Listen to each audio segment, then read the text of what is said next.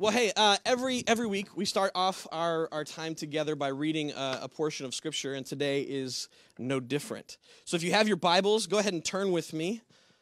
We are going to be in the book of Matthew. If you don't have your Bibles and you have your phone, take out your phone. You're not going to offend me. I'm a millennial, so I can hang, all right? It's going to be all right. We're going to be in Matthew chapter 3 today, verse 11. And I think it's fitting because we're baptizing people, and so Matthew chapter 3, verse 11 says, I baptize you with water, those who repent and turn from their sins and turn to God, but someone is coming soon who is greater than I am, so much greater that I'm not even worthy to be his slave and carry his sandals. He will baptize you with the Holy Spirit and with fire. Now, for those of you who don't know this, we've been in a series about the gifts of the Holy Spirit, diving into, man, what does it look like to have the gifts of the Spirit alive in us, working in us? And we've named them, the gift of prophecy, the gift of tongues, the gift of interpretation. We have the gift of wisdom, of knowledge. I mean, there's just a litany of them. There's 9 of them, and we've spent time asking the Holy Spirit, will you do this? Will you baptize us in your Holy Spirit? Will you give us the gifts of your Spirit for the betterment of your kingdom? That's what I love about the gifts of the Holy Spirit, is they aren't for they aren't for lifting you up. They're for lifting up the kingdom. They're for bringing the church together. They're for encouraging the believers. And it even says in Acts chapter 2, which was where we were last week, that when people speak in tongues, when people act in the gift of healing, when people have the gift of prophecy, it attracts people. It attracts those who don't believe in Christ. It attracts people who have been far from God. And I think the greatest thing that we have done as a church is not limit the Holy Spirit. And we want to continue to open our lives to whatever he wants to do, to what he has planned for us. This last week, I was scrolling through Instagram, and I saw a clip on Instagram of a pastor who was talking about the gifts of the Holy Spirit as it pertains to a chiropractor. Now, if you were with us last week, that was my message. And so I kind of felt a little gypped, like maybe someone was, taking my message, or then maybe people would think I copied that person. But we were talking about alignment and how the Holy Spirit, man, when he's in someone's life, he brings alignment to the spine. He opens things up and you get your range of motion back. And what I love about this whole thing is that the Holy Spirit saw fit for 2 pastors to preach the same message at the same time, hundreds of miles away from each other. That means that likely we're on the right track. That likely there is something that the Holy Spirit is wanting to do in and through his church, the body, the Big C church. And we get to come alongside that in a real and powerful way this morning as we watch people get baptized. As we see people take a huge step in their faith to be like Jesus. See, baptism, water baptism, is a challenge of character. Most people don't look at it like that. It's actually, when the candidates come forward and when they get in this water with me, it is a challenge of their character because they are openly saying, I'm choosing to follow God. I'm devoting my entire life to what he has for me, not what I want. In fact, I'll give up, I will die to myself to make sure that happens, that his will is done in my life. So we step into the likeness of Christ in that that always comes with a challenge. There's never a time when you're going to be called like Christ and it won't challenge you. And I think that's maybe what keeps Christianity and the Christian walk fresh. There's always going to be a challenge to be like Christ. And today we get to witness it. And I don't know about you, but I'm really, really excited. The beauty of baptism, both water baptism and spirit baptism, like we've been talking about the last couple weeks, is they're communal experiences. See, somewhere along the way, we put baptismals in churches, and we hid them away where only people who know about what's going on see what's going on. But the purpose of baptism was so it would be a sign to everybody. So that's why when we tell people, hey, here's what's going to happen on Baptism Sunday when you get baptized, we want you to bring your friends. We want you to bring your family. Some of you took that to the max. I'm looking at you guys over here, okay? But man, and I like telling our church this. We have to bring heathens to church. We have to bring sinners to church. We have to bring people who don't look like us to church, because otherwise this is a club meeting. And that's never the way that the Spirit wanted his church to be.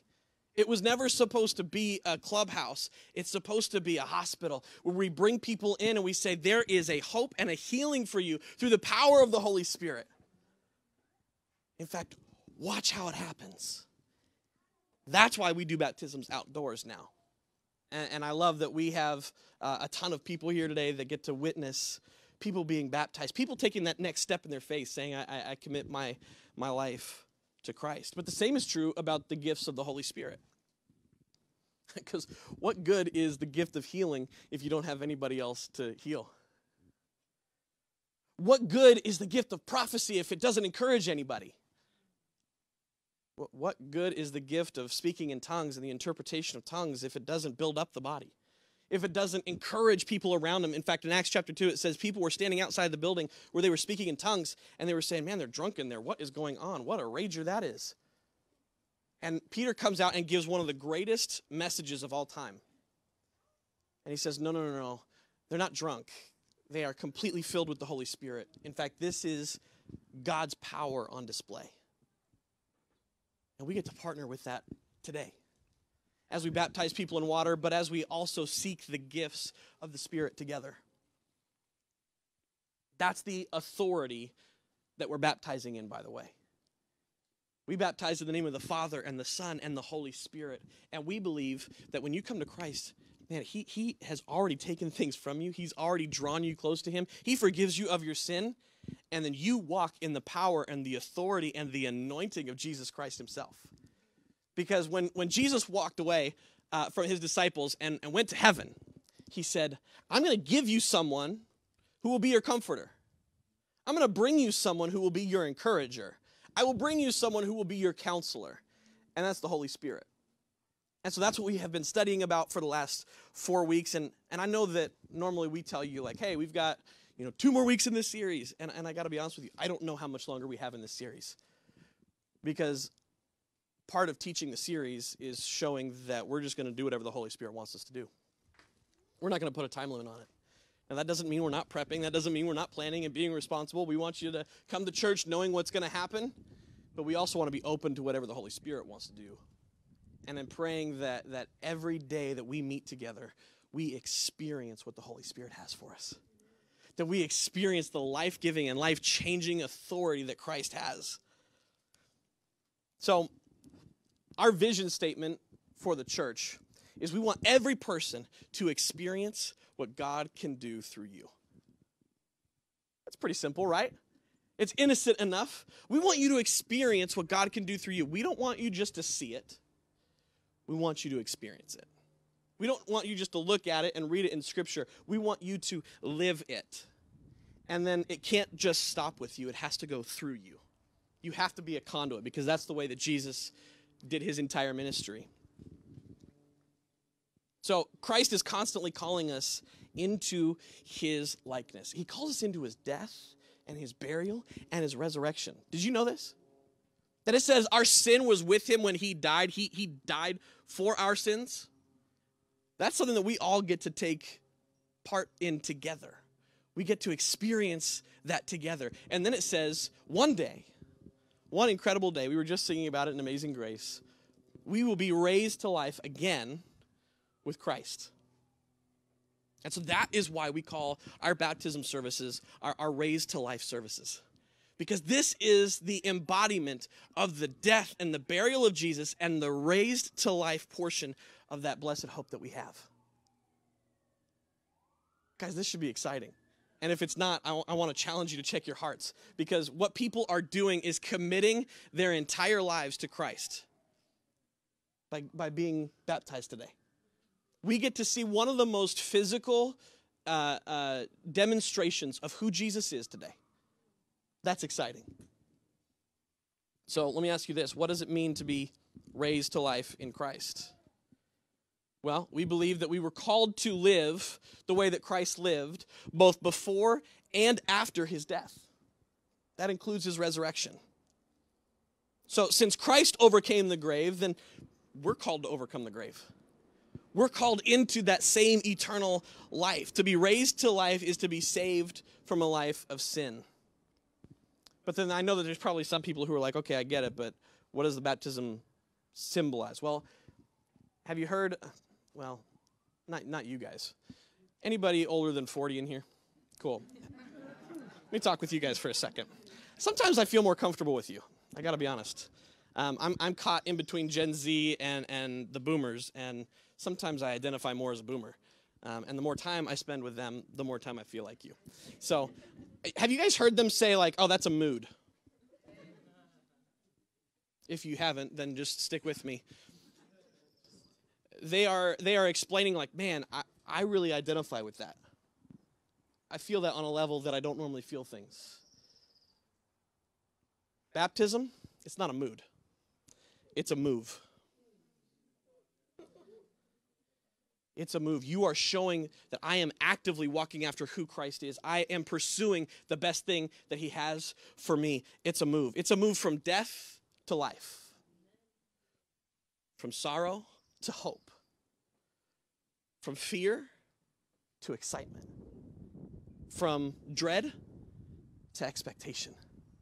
You no longer have to live in what you grew up in. You no longer are tied to what you've done. You have a hope in who Jesus is, and he's coming again for us.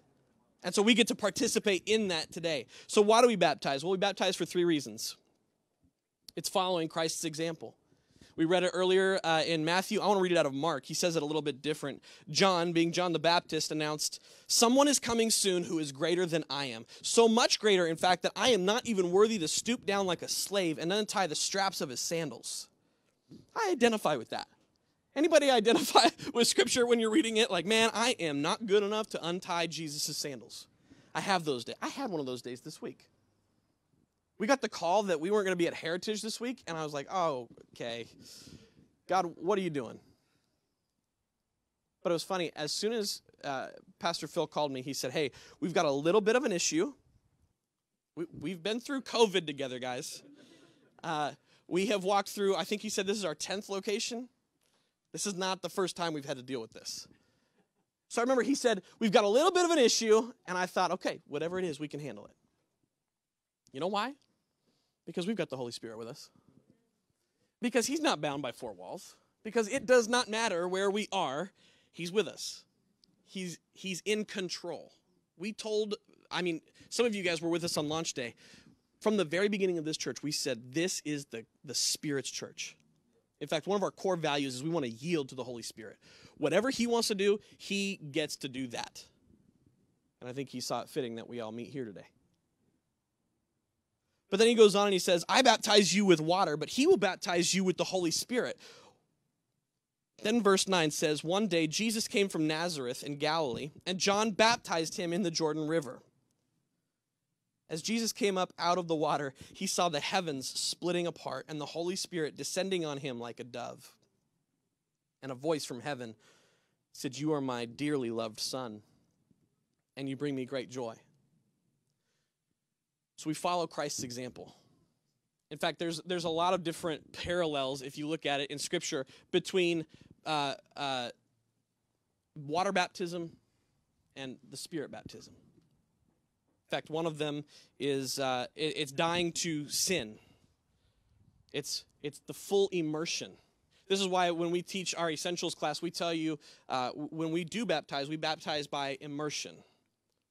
It's not to discount anything else that you've ever experienced in your life. If you were sprinkled as a child or baptized as a child, this does not wipe that away. We just believe that Christ was fully immersed, and so that's why we are doing this. But then there's a parallel in the Spirit baptism where you're saying, man, I am fully immersed in who the Spirit is. I am actually giving myself to be in the Holy Spirit. So we get to take part in that today. We also get to act in obedience. That's the next thing. We baptize because it's an act of obedience. Matthew 28, verse 19 and 20 says this, "Therefore, go and make disciples of all nations, baptizing them in the name of the Father and the Son and the Holy Spirit. Teach these new disciples to obey all the commands I have given you, and be sure of this, I'm with you always, even to the end of the age." Did you know that the Holy Spirit is in this verse? I've never seen this before, so I learned something from the Holy Spirit this week. Remember when Jesus went to heaven and he said, "I will send you a comforter. I will send you someone to be with you." And then in this verse he says, "I will be with you." He's talking about the Holy Spirit. I will be with you. I will be in you. I will encourage you. I will counsel you. I will give you gifts. And then it says you have to baptize in the name of the Father and the Son and the Holy Spirit.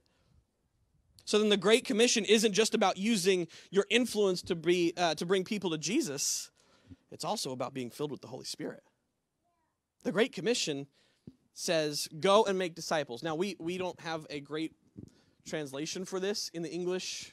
So really what it means is, as you are going, make disciples. It means whatever you're doing, make disciples. It's not like you have to go to another country. You don't have to go to somewhere else to exclusively be used by the Holy Spirit. Praise God. Because otherwise we would have been useless the last 10 months in COVID. But isn't it powerful that the Holy Spirit knew ahead of time what was needed? And so he said, as you are going to work, as you are dealing with your kids, as you're in class, make disciples. And that is going to require that the Holy Spirit work in and through your life. So the third thing, the final thing, is baptism is a public declaration. It is a public declaration of an inward decision. In fact, Mark 16:16 says this, "Anyone who believes and is baptized will be saved, but anyone who refuses to believe will be condemned." Now, that's not supposed to scare anybody, right? The way that Jesus works is he encourages people, he brings people to himself. He can convict, but he ultimately wants you to be with him because, by the way, he has already died for anything that you will ever do. And that's one of the most exciting parts of Christianity. Is as long as you are continually submitting to him, he's going to be your Lord. He's going to be your Savior. He's going to work through you. Now, I have explained it this way, and if those who are getting baptized would go ahead and get ready. I don't know if you need to take your shoes off, but we're going to do this pretty quick here. I've explained baptism this way. It is like the wedding ring of your relationship with Christ. It's the outward symbol. See, I wear a wedding ring. I don't wear a wedding ring to tell me that I'm married. I wear a wedding ring to tell everybody else to back off. I wear a wedding ring so that people know I have made a very specific commitment in my life. I wear a wedding ring so that my wife knows I'm all hers. Easy, babe. It's going to be okay. I mean, it's Valentine's Day, so this is the wedding ring moment for a lot of people in their relationship with Christ, and I love that because this is the outward expression of their faith. They made a decision on the inside. I don't know, maybe months ago, maybe years ago, maybe a very long time ago. But this is the moment where they get to say, actually, I am completely in. I'm giving everything I have to who Jesus is. And he can use me in any way that he wants to. Now, one of the prerequisites, I guess, for baptism is that we would come into alignment. We talked about this last week. We would come into alignment with the Holy Spirit's will in our lives. And the Holy Spirit's will for our life is for you to know Jesus as your Lord and Savior. I promised our church that every single week we will give an invitation for people to come to know Jesus as their Lord and Savior. Because if we don't do that, this is pointless. And this is too much work to be pointless. This is too important to be pointless. And so I don't know if you showed up today thinking like, I'm gonna watch my friend get held underwater for a quick second. I don't know if you came not even knowing what was going to happen today, and I don't know if you're watching online with us, and you didn't know what you were going to see today. But I want to give all of us an opportunity to make sure that our hearts are right with Christ. And so would you do me a favor? Would you bow your heads with me? We're going to say a simple prayer together. The only requirement to accept Christ into your life is that you believe in your heart that Jesus Christ is Lord and you profess it with your mouth. And so we have an opportunity to do that this morning, and we're going to pray a prayer together, and I'd love it if you guys would all pray it with me for the benefit of those who are saying it for the first time. But say, Dear Jesus, I ask for forgiveness. I invite you into my life to make me like you. If you just said that prayer for the first time, I want to welcome you to the kingdom. You guys just made the most incredible decision you will ever make. You just dedicated your lives to Christ.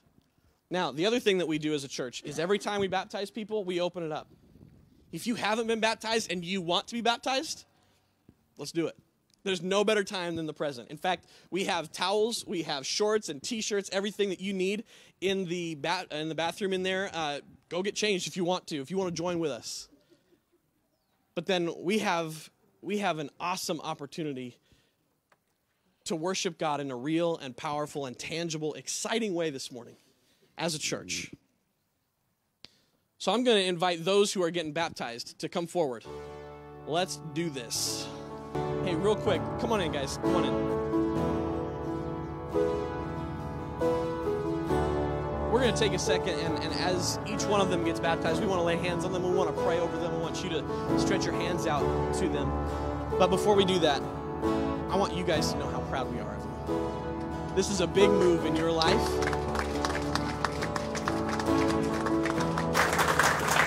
And we are honored to be a part of it. We are excited that you're taking this step, but you guys have a responsibility now. This is your kind of gut check. You have a responsibility to live like Jesus. Because you're telling everybody here, everybody online, everybody for the rest of your life, you're Christ's. You're going to live the way that he wants you to live. You're going to say the things he wants you to say. You're going to do the things he wants you to do. You have that responsibility. You're taking that on as we baptize you today. Now, church, we have a responsibility too. We have a responsibility to hold them accountable, to come to them in love and say encouraging words. Let them know what they're doing is meaningful and powerful. But then as time goes on and you see things in their life that maybe aren't quite right, I want to encourage you, go to them in love and say, man, I love you, and because I know that you're a Christ follower, I want to encourage you in this way. We have a responsibility to come alongside them and make sure that all of our lives are lining up with Scripture. But today, your lives line up with Scripture because you're doing what Jesus said to do. So I'll tell you what, Salvador, why don't you get in here first? Come on around here.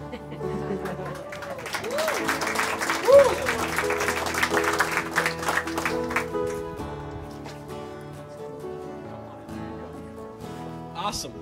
Well, this is Salvador. I'll tell you what, would you do me a favor? Would you tell us when you came to know Christ as your Lord and Savior? Like a month ago. I love it. A month ago. That's awesome. And what has been the difference in your life since you came to know Christ? I've been changing a lot, like my thoughts and everything. So, giving good things in life now. That's awesome. He's changing your thoughts and he's giving you good things in life. Well, that's what he wants to continue to do. All right? Can I give this to you? Yep. I'm gonna have you scoot right here. If you guys can't see, if you want to stand. All right. Well, Salvador, on your confession of faith, I now baptize you in the name of the Father, the Son, and the Holy Spirit.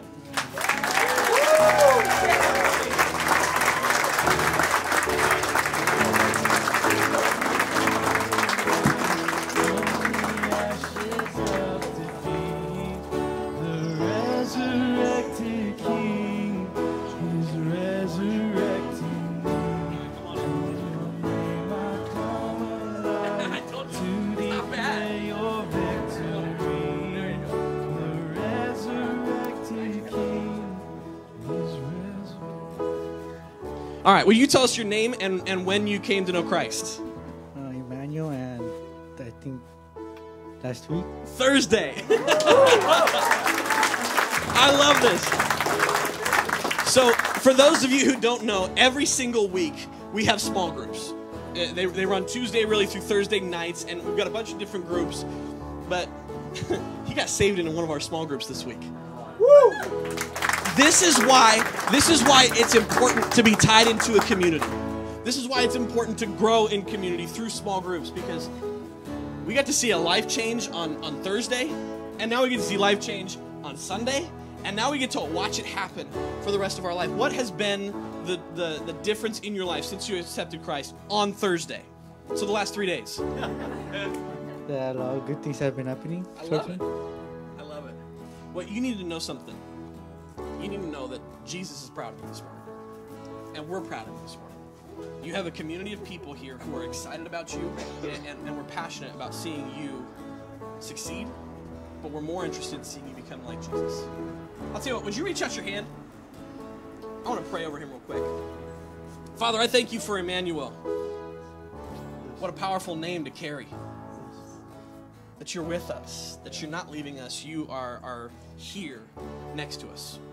And so, Father, I pray that you would live through Emmanuel, that you would continue to show your grace to him. But, Father, as he takes this next step, would you bless him?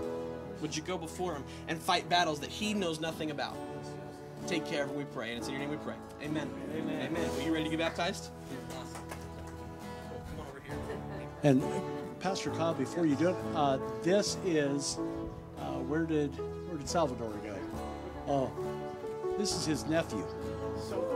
Okay, so this is yeah. All right. Well, on your confession of faith, I now baptize you in the name of the Father, the Son, and the Holy Spirit.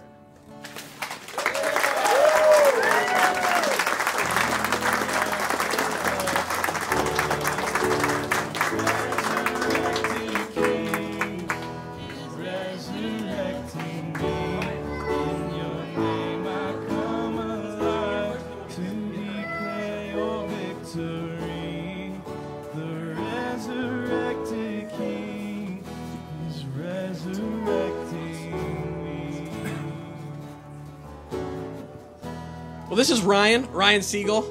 Yeah. We're pretty big fans of Ryan and his wife, Elizabeth. When we were starting the church, we were praying, God, would you give us a place in Tustin? Would you give us someone who would open their house to us? And we went to a carnival outside, and we set up a booth, and these guys stopped by our tent and said, oh, you're looking for a place. Why don't you come and use our living room? They didn't know us. They just invited us in. And they've been a critical part of our church ever since, man. So we're so grateful for you guys. We're so proud of you for taking this step. But I'll tell you what, why don't you tell us when you accepted Christ and what the difference has been since you accepted Christ? Well, I mean, I grew up in a Christian home in the Christian faith, and I've always considered myself a follower of Christ, but I've never actually taken this step under my own volition. That's really cool. So that's why I'm here today. That's awesome, man. That's so cool. And what I love is he brought his family. He's got his kids and his wife here. He's got other friends and family here. But would you just stretch your hands out towards Ryan? Father, we are so grateful for the work that you are doing in and through the entire Siegel family. But Father, thank you for this step of faith that Ryan is taking. God, I pray that you would anoint him and strengthen him and go before him and take care of him. But Father, I pray that you would bless him for this step that he is taking. I pray that you'd keep his kids close to you every single day of their lives. I pray that you would give him and Liz everything that they need to continue to parent those kids and to raise them to be like you. Father, we're grateful for this family and for the friends that they are to us. We love you and praise you. Amen. Amen. Amen. Are you ready? Cool. Step on forward here. Cool. Sorry, I'm 5'10". He's a little taller than that. Well, Ryan, on your confession of faith, man, we now baptize you in the name of the Father, the Son, and the Holy Spirit.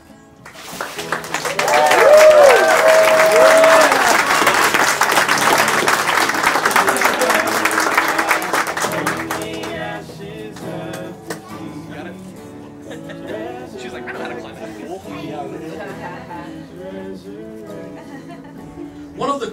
things that we get to do as a church is see families changed. And we get to see families make decisions for Christ. And so this is Stella. This is Ryan's daughter. Yeah.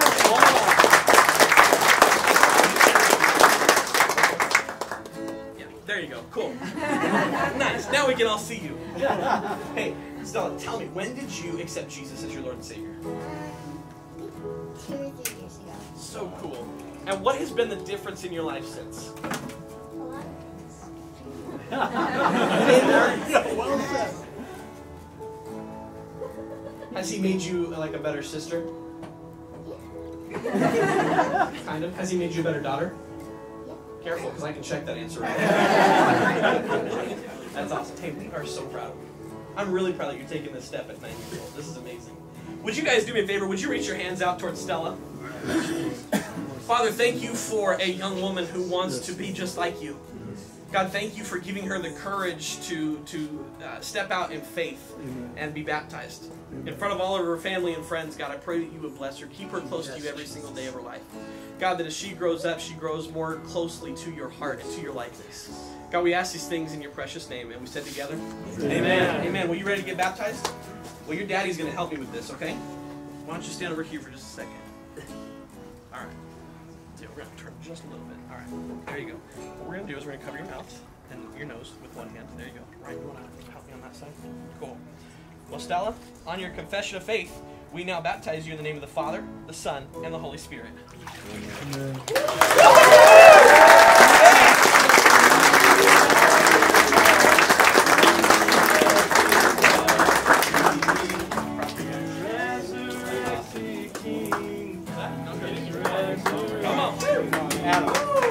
After you help her in, move back over here so her family can all see. Okay.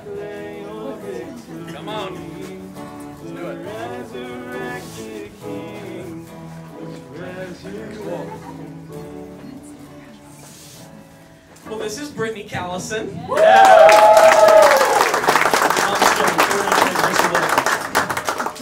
Hey, tell me, when did you accept Jesus as your Lord and Savior, and what's been the difference in your life since?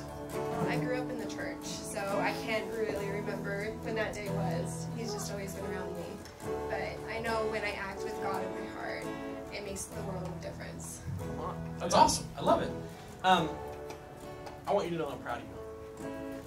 This is another person who came to our church through our small groups. We got to meet her 2 years ago, 4 semesters ago. And she came into our group and she was quiet and shy. And we have just seen so much growth and healing in her life. It's been amazing to watch. And so you need to know we're proud of you. We believe in you, and we are excited about this step that you're taking. Would you do me a favor? Stretch your hand out towards Brittany. Father, we're grateful for the work that you are doing and have done in Brittany's life. I pray now that you would continue it. Continue to bless her. Continue to speak to her. Continue to breathe life in her. And then I pray that you would raise her up to do incredible things for you in your kingdom. Yes, whatever that looks like. Yes, Father, Lord. we're grateful for Brittany and the commitment that she's making to you this morning. Amen. We love you and praise you. Amen. Amen. Amen. You ready? Cool. I'm going to have you stand right here. Awesome. And we're going to cover your nose. You ready? Yeah. On your confession of faith, I now baptize you in the name of the Father, and the Son, and the Holy Spirit.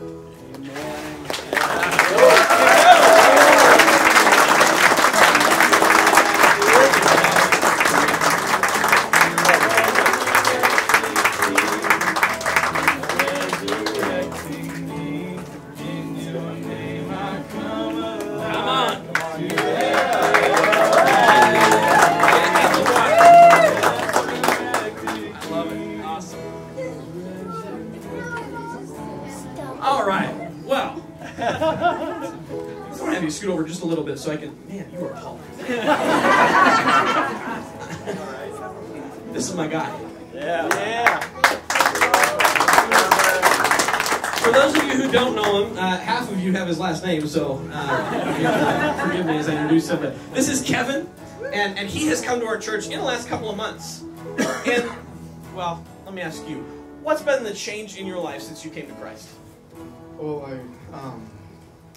I really, even though I was raised in the church, I really came to know Christ probably my senior year of college back in Fresno, and I really tried to live my life according to him, and I really feel it has been good. I truly believe it's from God that I got to see my my grandfather every weekend for the last 6 months before he passed, because I truly feel God moved me by me allowing him into my life to do what he sees fit.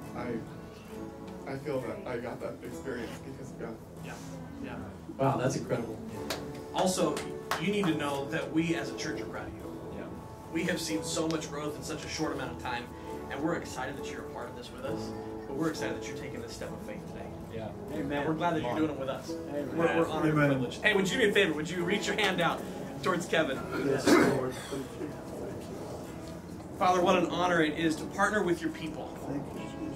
And God, I thank you so much for the gift that Kevin is, not just to Legacy Church, but to your kingdom. God, I'm grateful that there are things that you have put in his heart to do for your kingdom. Now I pray that you would seal it in him, grow it in him, continue to grow in him every single day, and go before him. Father, I pray that you would speak to him, speak through him, and use him mightily for your kingdom. And it's in your name we pray. Amen. Amen. All right, man. All right, again, I'm going to switch over here to your one. I'm going to help you out. Don't take me down with you. All right, let's go ahead and carry on. That's good. All right, Kevin. I now baptize you in the name of the Father, the Son, and the Holy Spirit.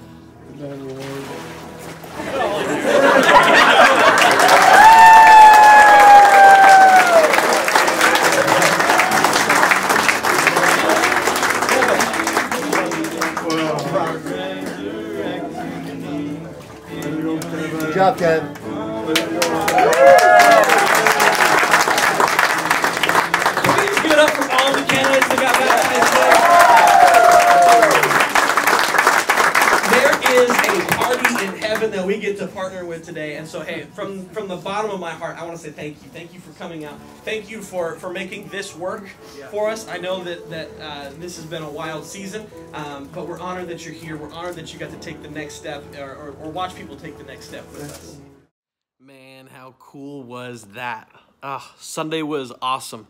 We're putting this video together a couple of days later, but I just wanted to let you know how incredible it was on Sunday to see people get baptized, to see them take the next step in their faith journey. And we're so glad that you are a part of it. And I want you to know you really are a part of this with us, man. We're so grateful for all of those who partner with us through giving financially to this church, through attending, through watching online, through sharing these messages. It means the world to us. So I want to say a quick thank you to all of you who join us as a part of our online fam. Man, you guys are valuable to us.